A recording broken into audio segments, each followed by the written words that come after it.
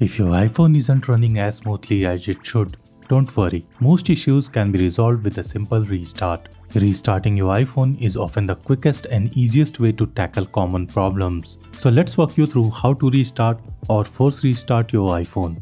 The easiest way to restart your iPhone is by using the Siri command restart my iPhone. Simply say, "Hey Siri, restart my iPhone." You will see a confirmation box appear on your iPhone screen. Tap the restart button to restart your iPhone. The first method works most of the time, but sometimes your iPhone stops responding to all your inputs.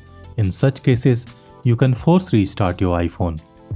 To force restart your iPhone, press and release the volume up button and then press and release the volume down button.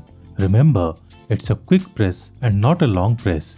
Press and hold the side button until you see the Apple logo appear on the screen and let go of the side button.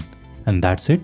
Your iPhone will now go through the restart process. When you force restart an iPhone, it pauses all the background running tasks and gives iOS a fresh start. It will resolve most common issues like animation lag, app freezes, and more. And that's about does it for this video. If you found this video useful, give this a like and subscribe to our channel for more such content.